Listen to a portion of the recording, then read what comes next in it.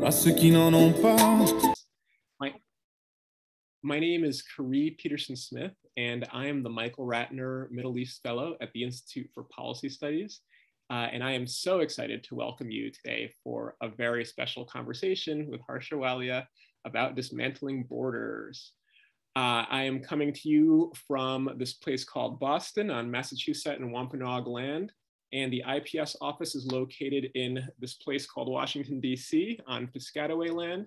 And every day, but especially today, when we are talking about borders, the myriad forms of violence they advance and undoing them, I want to express my commitment and IPS's commitment to solidarity with the ongoing Indigenous struggles for self-determination throughout the Americas and around the world.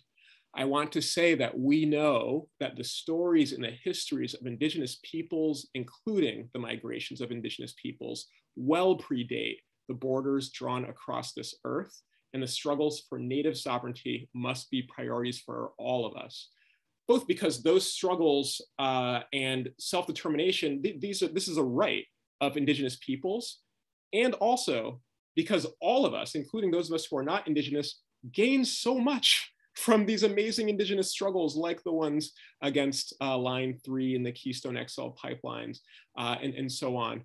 They are making the planet more livable for all of us, and that includes Indigenous resistance to borders, something that we will talk a bunch about tonight, I believe. This conversation on dismantling borders is the last in a series that we've had at IPS called Displacement, Migration, Borders, and Resistance. And this series has gone on throughout October. We have discussed the displacement of Haitian folks, Afghans, Palestinians, and people displaced by climate change everywhere. We have discussed the resistance of Black and Indigenous Garifuna people with Ofrene, the Black Fraternal Organization of Honduras. And we have discussed border and migration policy under the current President Biden in the United States.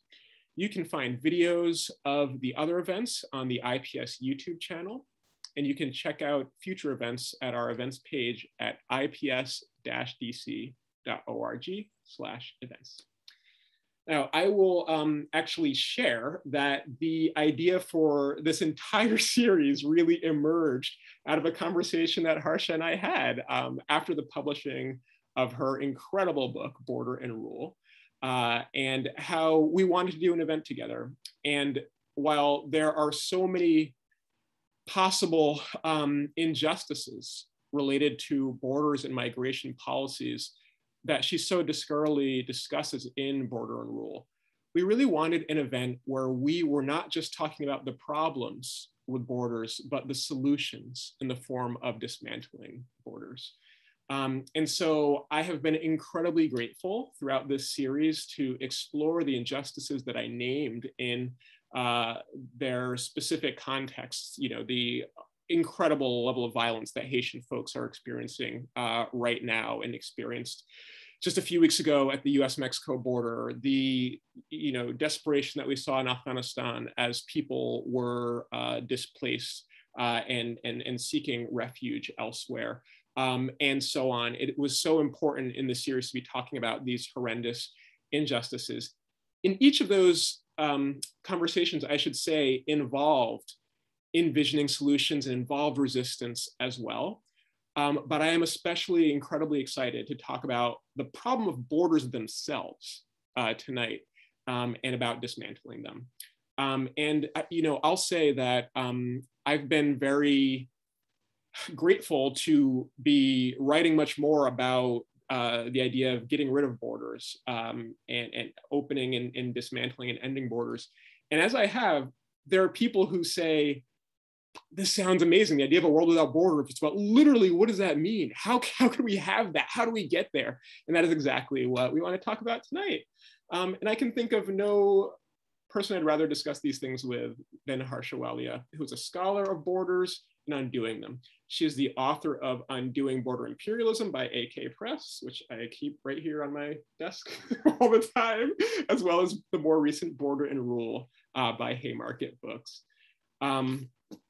She is a leading voice for border abolition. And I want to say, just by way of framing, that today we see, of course, a world in which borders not only respond to the displacement of millions of people, but borders themselves displace people. And they keep people where they are. I think about undocumented folks in this country who can't leave because of borders as well. And so borders are not just a secondary injustice, but a driver of injustice. And yet today, as we look around, we also see this amazing, inspiring resistance to borders that I hope we talk about tonight. I'll just put one thing on the table again by way of framing. Earlier this year in May, there was the kind of latest episode of Israeli violence in Palestine. And amid these examples of horrendous Israeli violence, we also saw this amazing Palestinian resistance, including the mobilization of Palestinians across Palestine, but also in Jordan and in Lebanon to the border, and confronting the borders that Israel has imposed. And these were not just Palestinians who were extending solidarity with those Palestinians in Jerusalem and in Gaza who were under attack, but these were refugees who were returning home, right? And so, there are real living examples in the world today that are about confronting borders.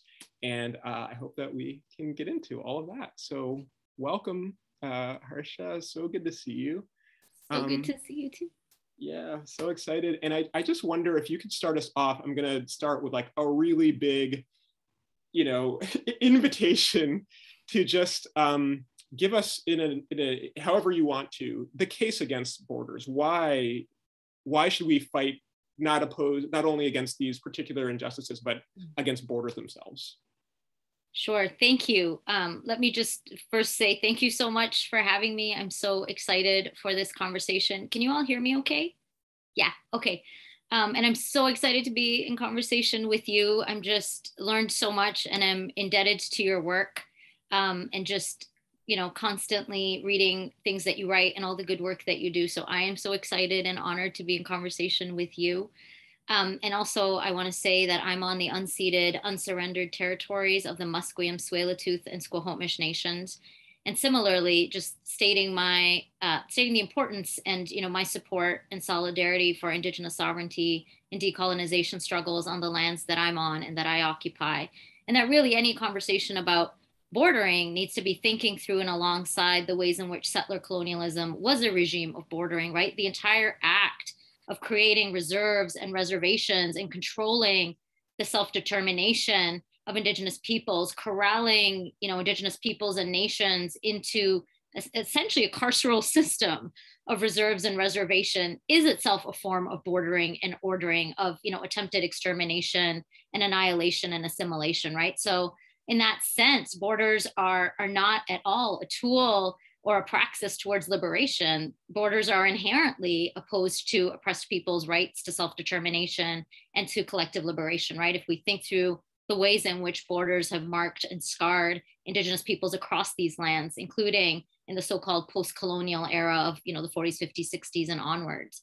And that really, I think, is the historical context. The TED Talk about why we need to abolish borders is that we cannot separate borders from empire and imperialism, right? The entire function and foundation of borders as we know them today come from empire, come from a history of genocide, of enslavement, of colonization, of imperialism, of capitalism. All those things made borders as we know them today. And borders really don't have anything to do. I shouldn't say don't have anything to do, but borders are so much more expansive than the kind of territorial demarcation of what we think of as the border, right? So in the case of the southern US border, the US-Mexico border, it is so much more expansive than just the site of the border itself.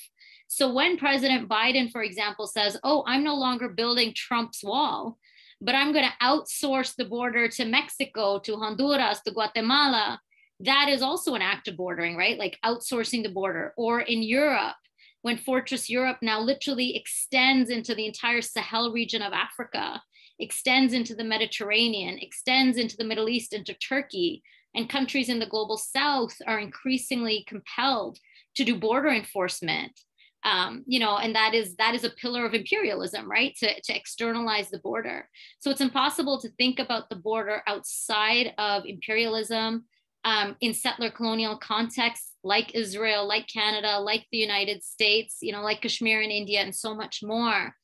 The border is also a tool of expansion, of explicit expansion and conquest. So I think that's one of the main reasons we really need to be thinking about abolishing the border, because the border and the ways in which the border enacts violence, it globalizes violence, right? It really globalizes the violence. I think the second thing, and the second reason, if you will, that we need to abolish the border is it affixes race to the nation state, right? Like there is almost no country on this planet. I mean, I don't know about every country on this planet, but if I could make that generalization, that doesn't think about citizenship in racial terms. And that's why in Border and Rule, I really wanted to try to look at as many geographies as possible, because oftentimes we think of, say the United States as more white supremacist, but, really it's a system of ordering where fundamentally, how long you're going to live, what you have access to in an era right now of vaccine apartheid, where you live and what passport you hold will determine whether you are vaccinated or not, is completely contingent on this arbitrary but clearly designed system of citizenship. And really, if we think about it, the continuing system of the so-called global North and the so-called global South. I mean, we know that the South exists in the North and the North exists in the South, of course. So I'm not, homogenizing. But if we were to think about, the continued existence of the global North and the global South, really one of the key conditions that allows the North to continue to exist in relationship to the global South is the border. It is the continued containment and apartheid system of citizenship that denies, it's not the only one, but it is one of the main ways in which humanity and dignity is denied to people in the global South. The last thing, if I may, there's so much more, but the last thing, if I may, is really the connection of the border to racial capitalism, right? So, sometimes in some parts of the left, we are told, or, we are led to believe that the border will act against globalized capital, right? So some major trade unions, for example, say we need to shut down the border to quote unquote foreign workers because, capital is globalized and we need to shut down the border to foreign, quote unquote, foreign workers. But I think we really have to understand is that the border acts in the interests of capital, because in order for there to be a free flow of capital, there has to be immobilized precarious work, right? And we know that the United States, countries like the United States, could deport all undocumented people if it really wanted to. It is like the largest purveyor of violence in the world. It has the military might, the surveillance, the police backing, the immigration enforcement, if it wanted to. But the reason it doesn't is because the border acts to create the condition of deportability, which is to say that you could be deported, right? And we know that capital requires that kind of segmentation of labor to keep labor precarious, to make quote unquote cheapened labor, not cheap labor. There's no such thing as cheap labor. Labor is made cheap by creating precarity and manufactured vulnerability. And the border is one of the key ways in which that works, right? Like the state and capital work in tandem, not only to union bust, but to also then deport people. So the border works in the interest of capital to create deportability. So if we really wanted, true liberation, if we wanted true equity, if we were really fighting for workers' rights, we would organize in such a way that the border was obsolete so that working conditions are lifted for all workers, right? So I think those are just some of the reasons that we really need to be abolishing borders, because it does nothing other than serve the interests of state, imperial, and capital violence. Wow. Okay, we are off to a wonderful start, and I'll just say to our folks who are tuning in on Zoom, if you're like me, your brain is already buzzing with thoughts and questions. And go ahead. There is this Q&A function on Zoom, so if you've got questions, go ahead and drop them in the Q&A box there, and we can get to them later. And wow, I so appreciate what you've laid out here, and again, we want to get to the kind of resistance in the present and in the future, but like, let's stick for a minute with how you are defining borders, because it is so, it's so important and so much more comprehensive and so much more than what we usually hear about. And because I think that this notion of the border, not only as a kind of particular, as solely a particular location like the US-Mexico border, but also this fixed immovable object, you know, the border as this frame around which life happens, or maybe screening, you know, who goes in and out, but that the border itself is just sort of present. And your description of the border is a much more animated notion of the border, a border that is actually an offensive instrument that projects power, right? Which is why you use the term border imperialism, and that follows people. You know, I think about Alison Mounts, a geographer, who uses the term haunting to describe the border. The border haunts people. It follows them in that way. So yeah, it's a very different notion of borders.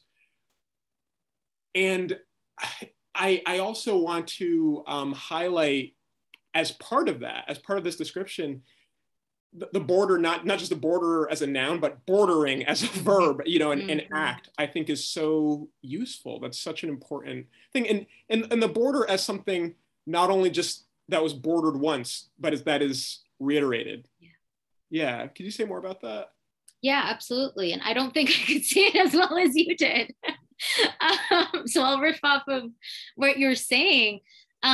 But perhaps a few things, you know, one is precisely that. Like, I don't actually think the border has as much to do with movement as we think it does, right? Like, when we think of the border, we think about who's moving and you know, who's moving how, and this idea of migrant exclusion, which of course is a central piece to the border. But really, I think it's important to think about the border and functions of migration, if you will, as really rooted in power, right? Like, the border is rooted in systems of power. And if we rethink of migration as displacement, you know, where does that move us to? How do we understand global systems of power and global systems of displacement?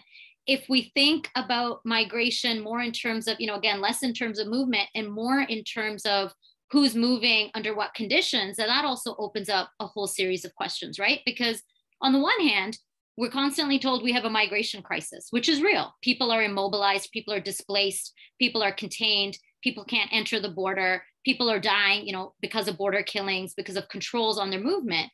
Yet at the same time, we live in a world where mobility is at its peak in ways that we've never experienced before, right? Like, so many people who represent the 1%, who have class mobility, who have proximity to whiteness, to certain citizenship, to class, to caste, etc., are actually able to move like never before, right? Like, you can hop on a plane, travel business class, like literally the world is at your fingertips. Like, you are Columbusing like never before.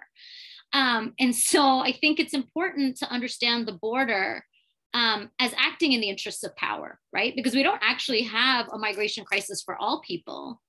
And, you know, that's a contradiction that we often talk about, but I would say it's not a contradiction, right? That is how power works.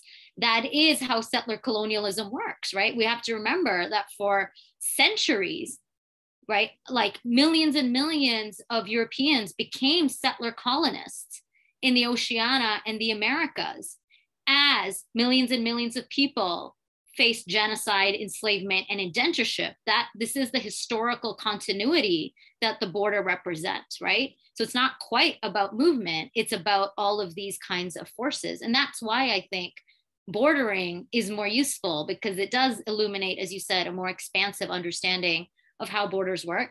It means we also then understand how the border is sometimes, you know, it works in different ways. Like, in my view, gentrification is a form of bordering, for example, right? Where you have communities that become gated communities, people who are displaced from their neighborhoods, you know, that where movement becomes demarcated across race and class, where poverty is policed in particular ways, movement is policed in particular ways. Certain people experience security and criminalization in certain ways. So we see bordering happening in so many different kinds of ways, right? Or again, if we're looking at things like free trade zones or export processing zones, those are sites of bordering, right? Where in Haiti, for example, the United States can set up entire industrial zones where no national labor or safety laws exist, or in Bangladesh, right? So it's not, again, a coincidence that, you know, the so-called global South becomes sites of extraction and sweatshop extraction. It's because of these systems that enforce privatization, but really rely on bordering regimes to suddenly say, well, this area is suspended and labor laws no longer apply. We're going to have a special industrial police force to police this area, right? So that's also the ways in which I think bordering happens. And like you said, the haunting, you know, and even in so-called Western states, once you cross the border, if you are undocumented or in any way precarious, your struggle doesn't end. Like, it's as simple as that, right? Like, you go into a hospital, you go to access social services, you try to enroll your kid in school, the border follows you, right? Because it can become a pipeline to deportation, let alone, of course, you know, police to prison to deportation pipeline. So absolutely, the struggle is not only at the border, it's the ways in which that precarity is constant and, again, is globalized. That is so helpful and important. Okay, so I know there's so much more we could say about this. I'll just say, just to round out this question of kind of what borders are and where they come from, you know, we've already got a question in the Q&A that is, can you speak to how the history of slavery has had an impact on borders? And so, and you've noted, you know, the kind of role of borders in colonization, the demarcation of the land, you know, as imposed on indigenous peoples and nations, right? And you've talked about the kind of role that they play in regulating labor and indentured servitude and things like that. And if you could speak to slavery in particular for a bit. Yeah, absolutely. I think, I mean, there's a lot of different examples, but perhaps I can provide the most striking one, I think, particularly in the US context. Certainly not the only one. And here, of course, there's so much work that Black scholars have done and illuminated in terms of the continuity, again, of violence between enslavement and the border. And maybe what I'll start with is actually a quote from Ronaldo Walcott and Idil Abdullahi. And, you know, they write in their fantastic book that, quote, movements that we now call migration are founded in anti-Blackness, taking their logic from transatlantic slavery, end quote. And I think, you know, again, in the context of the United States, one of the more kind of concrete examples, but again, thinking through the broader logics of enslavement and fugitivity and more. But, you know, 2 years after the Treaty of Guadalupe Hidalgo in the United States. So this was, you know, in 1848, the treaty was enforced. This was after the forced annexation of over 500,000 square miles of what we know of as Mexico, but really, you know, indigenous lands, Comanche, Apache, Seri, et cetera. So after these nations and 425,000 square miles of territory was annexed by the US, 2 years later, the 1850 Fugitive Slave Act was passed. And what the Fugitive Slave Act allowed for was that it allowed for slaveholders to kidnap and capture Black people that they claimed had escaped. And after 1848, after the annexation, slave owners also formed militias to patrol the US-Mexico border to prevent Black people from escaping to Mexico. And I think this is crucial because, again, you know, a lot of times when we think about the border only as anti-migrant exclusion, we forget this continuity and this entanglement with anti-Indigenous and anti-Black genocide. And also this particular, and you were mentioning this earlier, this particular piece about keeping people in, right? So one of the earliest functions of the borders was not only to patrol against so-called undesirable Chinese migrants, for example, in the Northwest in particular, and across the Northwest Pacific coast of the United States and Canada, but some of the first militias were actually formed at the US-Mexico border to keep enslaved Black people and all Black people within the new borders of the United States. And so some of the earliest bordering practices at the US-Mexico border were completely bound up in slavery and enslavement. And again, to keep enslaved Black people in. And that's also, you know, this connection to racial citizenship, to settler colonialism, to enslavement, and to racial capitalism. And so we have to think about that. And there's many other examples, the Black Codes, for example, and the specific ways in which the Black Codes imagined and depicted Black movement as vagrancy, as alienness, right? As Fred Moten would write about it.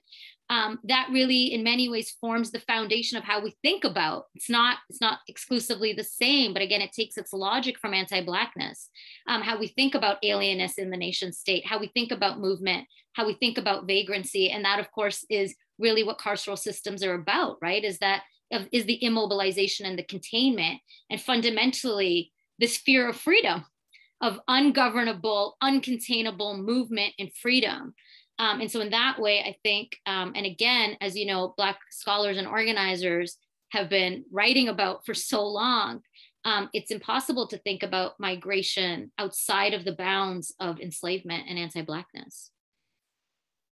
It's so important, and it's so, man, I mean, it's not only important analytically, but so powerful to think about what it means that surveillance regimes, like in sort of internal or domestic surveillance regimes in a place like, this place called the United States, that today manifest in the form of ICE, that are all about controlling people's movement within the country and access to all kinds of places and services, et cetera, based on one's status. The role that enslavement of Black folks and the kind of surveillance of Black folks in policing necessary, or that was involved in maintaining slavery, the kind of role that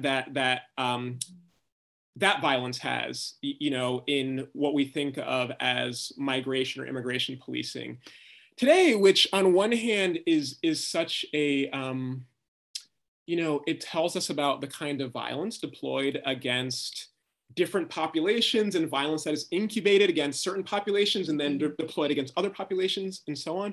But with that comes, I believe, an organic basis for solidarity, right? Because it's also the case that, that Black struggle, for example, has been impactful in a positive way, for like migrants who are not Black in the United States historically, right? So that might be, that note of solidarity might get us to talking more about, like, all right, let's get rid of these borders. And first, I would love to, again, I'll just give you like a huge, invitation. When we think about what is on the other side of, our bordered world, like the world without borders, what could that mean for humanity? I just wonder if you could paint a picture for us of what you think of. And it's one of those things when I think about the abolitionists who organized during the time of slavery in the US, so central to that abolition was a call to imagine a world that isn't yet manifested, right? So a world without borders, let's talk about it. What would that mean for people? I don't know, we'd make that together, right? I mean, I think it's just that, it really, for me, when I think about it, it really is the revolutionary horizon, right? Like, it's not something that we've witnessed, but I think it is something that we imagine and we dream of. I think it is what our revolutionary imaginations are made of. Like, when we think about freedom, when we think about liberation, when we think about a world without cops, without prisons, without, imperial militaries, without the gender binary, without sweatshops, like all of that is bound up essentially in notions of freedom. And abolishing borders are so fundamentally tied up in freedom, not in the right-wing refraction of freedom as settler colonialism, not anti-vaxxers as freedom, but, we're talking about collective liberation as freedom, rooted in community and self-determination, in responsibilities to each other in the earth. So to me, I think of a no-border politics as necessarily expansive. I think it means that we really question the shallow politics of, humanitarianism and multiculturalism, to really dismantle the racial social organization that we live under. It means a complete dismantling of that. It means that even when we say things like, oh, refugees welcome, or we welcome you, or you're a newcomer, that we would actually think about what the politics of hospitality means, right? Who are we recognizing as strangers or others or unwelcome or welcome, right? Even the act of welcoming presupposes a kind of host, the idea of who is the natural or entitled host, which of course in the settler colonial context completely erases indigenous jurisdiction, right? And it centers, in US and Canada, for example, whiteness as being able to welcome and host, right? So I think it really means we have to dismantle that racial social organization that presupposes and predetermines who belongs where. So I think, that's a huge part of it. So it's a politics opposed to liberalism and humanitarianism in that way. I think it also means that a no border politics is more expansive than an open border politics. And I think this is important because a lot of times people think that, okay, well, so what if we just open the borders, right? Like, what does that mean? Does that mean everyone moves wherever they want? What does that mean for the right to stay? What does that mean for the right to return?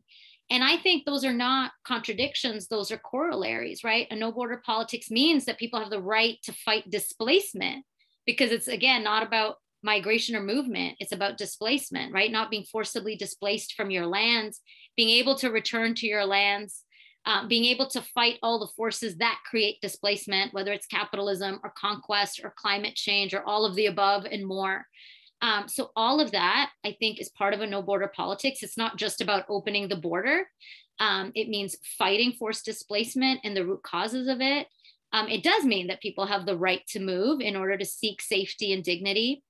And I think it means that, we also understand that abolishing the border means that we're also abolishing capitalism and imperialism, because that is, again, what the border upholds. So I think, if we understand that what the border does is that it really, to dismantle the border and imagine a no border world, for me, it means that we're, refusing a border that casts racialized people as perpetual outsiders.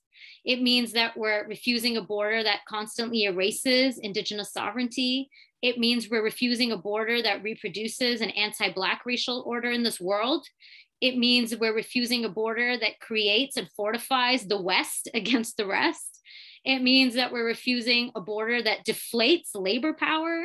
It means we're refusing a border, which is to say that, the border is the ideological basis of all immigration policies. If we are opposed to ICE, if we're opposed to detention, if we're opposed to deportation, that, the basis of that is the border and bordering regimes. And it really means we have to be able to embrace that no human being is illegal. Like, it is absurd that we live in a world where human beings can be considered illegal, right? And that doesn't mean just dropping the I word. It means like genuinely embracing that politics. And so I think for me, that's what, a no border politics is. It's so much more than an open border politics. It's really expansive about ending the mass differentiation of who has access to life and under what conditions in this world today. And that it is part of that fight, right? It is part of that broader fight. And so it's hard to say what exactly it means, because it is bundled up in the revolutionary struggle. It is bundled up in collective liberation.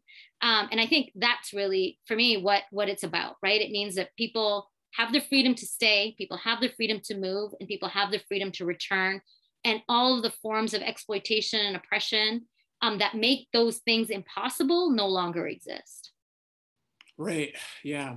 I mean, that's, you're describing borders in a way that are so foundational to the kind of capitalist order. Mm-hmm. And therefore, when you pull that thread, then we're talking about the whole fabric, right? Whole thing, yeah. Right, and I think it speaks to there's a couple of questions in the Q&A that are about kind of what to do about contemporary politics regarding migration and the contemporary injustices that are deployed against migrants. This question, for example, of do we need to add to add more recourse to to international law, to probably there's all kinds of protections that can be added, and then I think about I hope the questioner will allow me to think about think about struggles in the US. I imagine there are parallel struggles in Canada and elsewhere where, there are these statuses. For example, there's this thing called temporary protected status, which is granted to certain people from certain places who have migrated at a certain time. And, that is your basis to stay in the country. And there are these fights to defend TPS, or temporary protected status. And it's like, yes, I'll see you at the rally because I want to defend the right of these folks to stay here. And also, you're arguing for a deep critique at every step. It's like, why is this the basis for somebody to live, in the way that they're currently living, or frankly live at all for so many people? These are questions of life and death. Yeah. Yeah. So with that, on the question of struggles, I wonder if you can think of struggles either that are happening in the world today or that have happened historically that really do inspire you, that kind of get at, in a very deep way, bordering, you know what I mean? And get at are kind of grasping at the root that we're talking about, and kind of point to that path of a world without borders.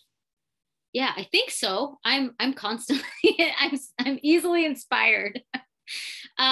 Just because if we think about struggle as you put it, it's a profound act to struggle and to be involved in resistance in any form. And so I'm constantly inspired, because when the odds are so stacked against us, and are so stacked against, struggling people in general, that to fight, that to come together and organize, that to believe in the possibility, it's never predetermined, right? The future is not predetermined. All we can do is struggle to create it. So to hold on to that, despite all odds, despite immense odds, is always inspiring to me.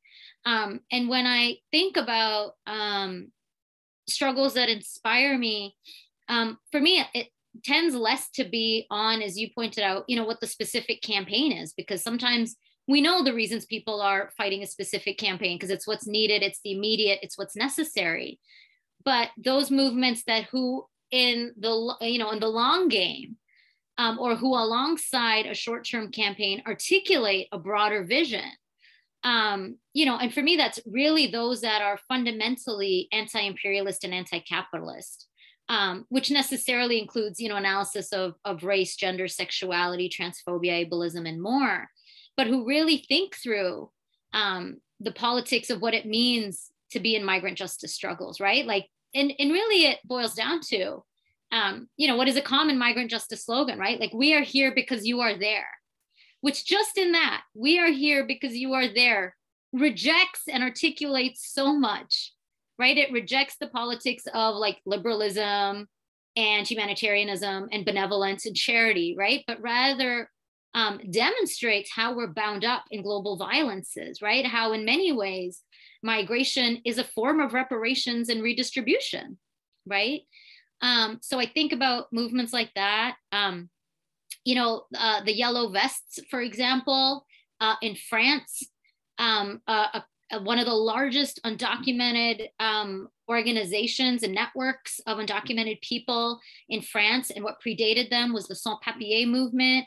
The sans-papiers movement, made up of largely people from North Africa and the Middle East, the Yellow Vests overwhelmingly from North and West Africa. And they very clearly articulate a connection between French Empire, French imperialism, historic and ongoing, and the conditions of undocumented, predominantly African people in France. And that is deeply inspiring, as well as the direct actions and mobilizations and the very clear articulation. Even when they're fighting a specific campaign, it's always connected to this broader analysis, right? And it doesn't divide between, which I think is crucial, doesn't make distinctions between so-called good and so-called bad immigrants, or so-called deserving and undeserving immigrants. And in that vein, I think, or, movements like no human being is illegal, no one is illegal, that again, even in that articulation, refuse the distinctions between who gets to stay and who doesn't, right? Whatever those hierarchies are that get reproduced. And in the United States, Mi Gente, Baji, so many of these incredible organizations that are constantly articulating root causes, who are aligning with Indigenous sovereignty, who are aligned with abolitionist struggles, who refuse to just, fundamentally refuse to throw our people under the bus, right? Like, we understand our people as everybody. So to me, these struggles are deeply inspiring, across Europe, undocumented migrants who are constantly, literally facing down border controls in Fortress Europe, who, despite being literally beat up on an almost everyday basis, facing pushbacks, who are still, who are still crossing the border, right? Bosa, the call for freedom in Spain, right? That is like when undocumented people cross the fence. Again, it's not a coincidence that Bosa is what is screamed out, right? Because again, that is what freedom means, right? The barbed wire that inhibits freedom is so central to the cause for liberation. So all of that and more inspires me. And I think there is so much going on in Australia for decades. People were physically breaking out of detention centers. The Woomera breakout was one of the most, that video, I don't know if people have seen it, watch it. You will just watch it on repeat and be inspired on a shitty day. But, undocumented people, many under the age of 18, physically breaking out of detention centers with the help of people on the outside, right? So also the ways in which we build solidarity, the ways in which we see our struggles as interconnected, the ways in which we understand freedom. All of that is so inspiring. I don't know if that's just like a laundry list of so many things, but I got a lot. No, it's so, and I think it's so important, especially in a time when, it really, it's like the border kind of reigns supreme. And so in so many ways, like these examples are they're so powerful. And I think particularly the kind of possibilities that they represent. And so like, as you were talking about solidarity among folks migrating and solidarity with folks migrating, I was thinking about this moment in 2015 where many hundreds of thousands of people migrating from Asia and Africa were sought entry into Europe. Like tons of people displaced throughout Africa for economic and ecological and political reasons. Tons of folks displaced from West Asia, particularly Syria in that moment, folks from Afghanistan, and folks arriving in particular at Greece, and via Greece, and entering Europe and getting in, like, the solidarity among those folks, first and foremost, was so powerful and so effective. I remember watching this video of actually, this was folks had made it to Austria, had walked, from Greece to Austria after having traveled, to Greece. And there were folks who, and at this point, there were folks across Europe who were trying to help and working to embrace, this arrival. And I remember seeing folks, Austrian folks driving to these lines of migrants walking. And, there were certain folks who were particularly vulnerable, people carrying small children, people who were walking on crutches and so on. And these drivers saying, here, come on in, I'll give you a ride. And folks saying, no, I'm staying with them. Yeah. Because we all get in or none of us get in. And that just not as a matter of like principle, but like actually true. Like folks got in because they stuck together. And And then seeing folks across Europe, you know, in the train stations in Munich and elsewhere, gathering with clothes, with food, with candy, applauding folks getting off the trains. There's this story of Austrian railway workers transporting migrants for free across the country. You know, as governments were saying, as Iceland said, you know, we can accept like 10 people or something ridiculous like that. Thousands of Icelandic folks saying, I will personally accept folks to live in our house, and so on. And you know, what's really difficult, of course, is that after that, it was a bit of a turning point where the states of Europe built all of these barriers. But I just think about that moment and what it represents, where solidarity broke through as extremely important, you know? Yeah. I think so. And especially because, you know, holding that alongside how the stakes are often incredibly high when we think about the criminalization of solidarity, right? Like, you know, some of the trials in the United States of people who support migrants, you know, the trials in Europe of, you know, captains of boats who have rescued people and then been charged by their respective, you know, state governments. And there's a number of high profile, you know, trials in all cases, you know, in the United States and across Europe. And I think, you know, the criminalization of solidarity is always such a potent way to break solidarity, right? And when people defy that, not only is a gesture of, like you said, you know, welcoming people at train stations, but really saying, no, like we're going to actively fight our government in order to stand alongside and take on these immense risks. Like in Europe right now, the vast majority of charges for trafficking and smuggling, even though the narrative is, you know, quote unquote, organized criminal networks, blah, blah, blah, the vast majority of people who are being charged in Europe for smuggling and trafficking are people involved in solidarity movements. Like the stakes are quite incredible. And, you know, again, yet people are taking this on. So I think, you know, that is inspiring when we keep in mind that people are facing serious time for doing so. That is so, I'm so glad that you lifted that up. And I'm just thinking about, you know, struggles and organizations that are doing that kind of work and facing great penalties for that. I want to shout out No More Deaths, you know, on the, in Arizona and Border Angels in Southern California. And, you know, if we want to shout out other folks that are facing real severe penalties precisely for what you're saying, kind of solidarity. It really, it's so appalling. And also, I think we should take it as an indication of how powerful solidarity is, that it is a target, you know, of the state. You know, so there's a question here that I think is along the lines of what we're talking about. And it is about displacement via climate change. And I just want to read it. Given that borders are at the nexus of many struggles, I wonder if each of you have thoughts about how growing awareness of the plights of folks displaced by climate change might invite more people into struggles around migration at large and inspire a broader reimagination of how we reorganize society. Great question. You know, yeah, I wonder, well, let me read this other piece too, because this is important, I think.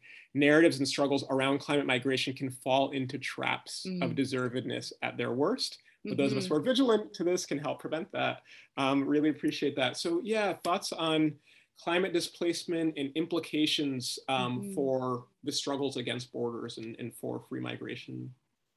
Yeah, thank you for bringing that up. It's so critical. And, you know, in the world right now, it's estimated, for what it's worth, I know stats can be weird, but that climate-induced displacements are outpacing other forms of displacements by a ratio of 2 to 1. And in some cases, you know, by some estimates, a ratio of 3 to 1. So there's no pretending that that's not happening, right? Like, and we know that particularly for coastal communities, low-lying communities, island communities, rural peasant indigenous communities, like those communities are the most impacted, and of course have contributed the least to climate change. So, you know, in remembering that, I think a few things. One is that I think it can be tricky that there is this new frame of climate displacement, because we know that climate change is in itself a function of capitalism and colonialism, right? Like in many ways, it's a symptom, but it's almost become its own kind of thing. So there can be some articulations of climate displacement that ignore these root causes, right? That again, those communities who are most impacted are, you know, those are the fault lines of existing power relationship. So I think it's useful to talk about climate displacement, particularly when it's anchored, if I may, to all the other forms of oppression, right? Like not as its own kind of thing, which of course the UN and mainstream green orgs do. But that being said, I think it is crucial. It's crucial, right? Because climate justice is migrant justice. Climate justice is racial justice. Climate justice is indigenous sovereignty. Climate justice is anti-imperialism. We know the United States military is the single largest institutional consumer of hydrocarbons on this planet. And so, you know, all of those are connected. I think it is really useful to think about it. And I think it's particularly useful to think about it because increasingly the discourse of climate security, and, you know, there was a story in the New York Times recently about how US officials, but not limited to the US, you can see parallels all around the world, are increasingly treating climate change as a national security disaster, right? So again, not only refusing to take action on climate change, refusing to address the root causes of climate change, but now treating it as a reason to fortify the border more. And we're seeing that around the world. So I think it is so important to think about climate change in relationship to migration, not only because of the reality of climate displacement, but also because I think it'll become an increasing pillar both in kind of far-right eco-fascist discourses and also in national state discourses of security that will basically further securitize the border, right? So that makes it even more necessary to think through climate displacement. And again, to re-articulate the idea of like, people have the right to fight this displacement. People have the right to their island. People have the right to move in light of this massive, you know, apocalyptic present. And people have the right to return into climate debt and climate reparations.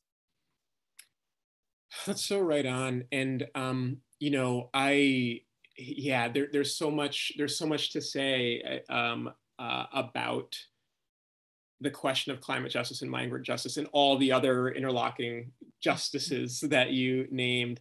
And I want to, so I so appreciate that question. And I also want to maybe invert the question, because the person who asked, you know, can climate justice or the, you know, the movement for climate justice bring people into the movement for migrant justice, which I think is you know, those linkages are so organic. And so it's like, yes.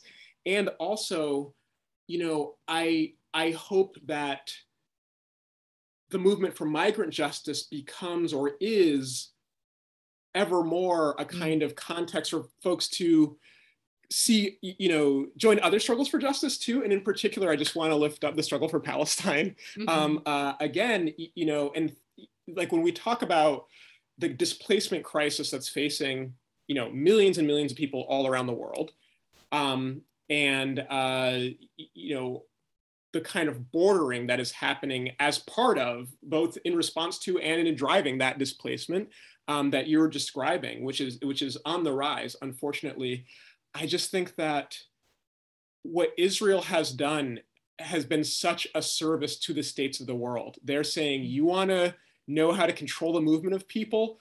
You know, we have made Palestine a kind of incubator for all kind of technologies, you know, and logics and ideologies of who deserves to be where and so on. And then literal physical technology, you know, on borders all around the world. And so my hope is that, you know, I mean, it's so important that folks are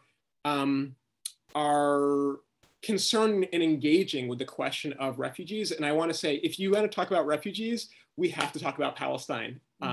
You know, not only because Israel has played such a role in terms of producing, you know, a refugee population in the form of Palestinians. Israel has played such a role in the service of states around the world in terms of controlling the movement of people, but also Palestinians have developed all kinds of politics and resistances to confront those things too. And this point about the right to return, to return to places that folks are being displaced from via climate change and in other ways, the Palestinian freedom struggle, of course, so lifts that up.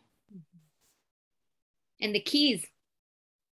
And the keys, yeah, the key is, you know, the symbol, you know, has for so long been the symbol of you know, the Palestinian right to return, because folks, when they were displaced from their homes in 1948 in particular, you know, before and since, but in 1948 in particular, held onto their keys with the vision of returning home to their homes. We're kind of nearing the end of this particular time together in this conversation. And I wonder if there are any just last thoughts that you want to offer, when we're talking about dismantling borders and, fighting for a world without borders.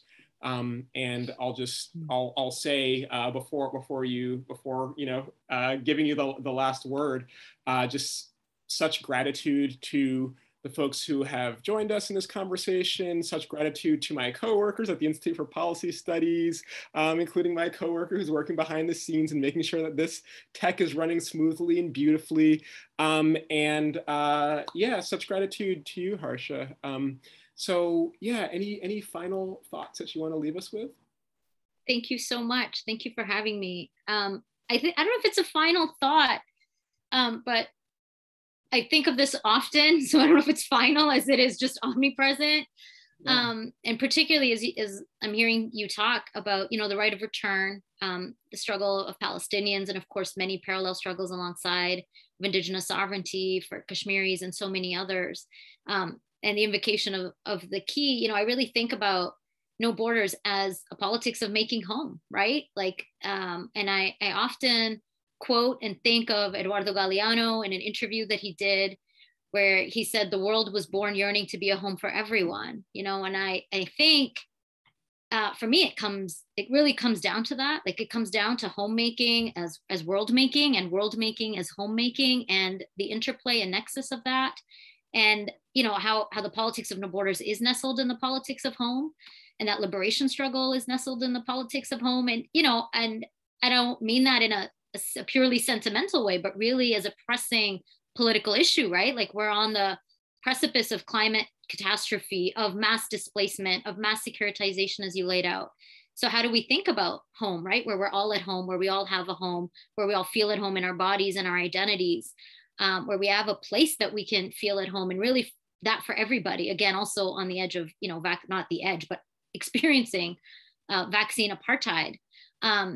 And in addition to Eduardo Galeano, when he says the world was born yearning to be a home for everyone, I also think of Toni Morrison. And she wrote, if I can quote her and end with her words, perhaps, is, in this new space, one can imagine safety without walls, can iterate difference that is prized but unprivileged, and can conceive of a third, if you will pardon the expression, world, already made for me, both snug and wide open, with a doorway never needing to be closed, home. Wow, what a beautiful and hopeful and just powerful way to end. When I think about homemaking, homemaking is such important and such delicate work. So that's perfect. And thank you so much for bringing Eduardo Galeano and Toni Morrison into this conversation. And just thank you so much, Harsha. Thank you all for joining us. This recording will be on the IPS YouTube channel, so look out for that. And look out for the next conversation. Stay safe, stick together, and keep fighting. Peace, everybody.